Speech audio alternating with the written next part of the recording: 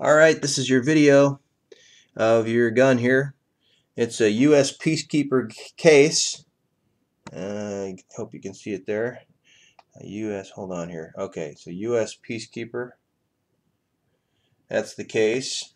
And it's got on the outside of the case here, it's got 1, 2, 3, 4 magazine pouches, so you can put 4 30-round mags there, which is awesome. And in these magazine pouches is a 30-round magazine that came with the gun, and not just any magazine, but a Magpul PMag magazine, 30-rounder. Pretty much the best you can get right here. It comes with a dust cover, which you'll see when you open it up right there. You can kind of see it right there. And right there. So that came with it. Also the case came with it. And then let's open it up and see what we've got here. Inside the case, we have got this magnificent weapon, which is an AR-15. And we'll go from rear to front to start with here. It's got a collapsible stock, as you can see, a PMag stock. Got the collapsible lever here, which allows it to get quite short, and full length right there, and then any number of positions in between.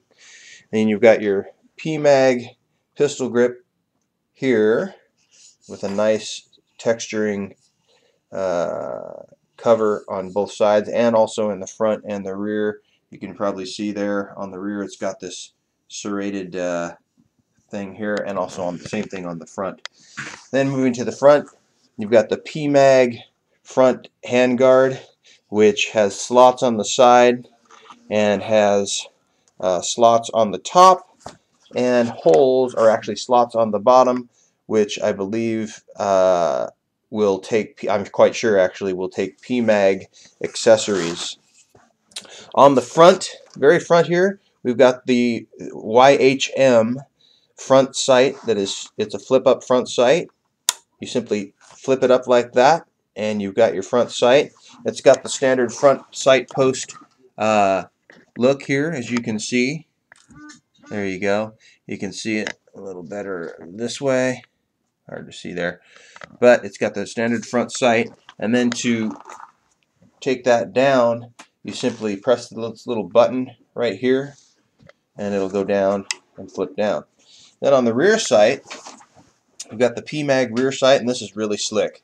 There's a lever right here, you can see, and all you do is you just depress that lever and it's going to pop up. Boom. So rear sight is up.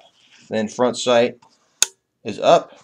Now you've got both of your sights up, and you can see you've got your standard front and rear sight set up. What's neat about this rear sight aperture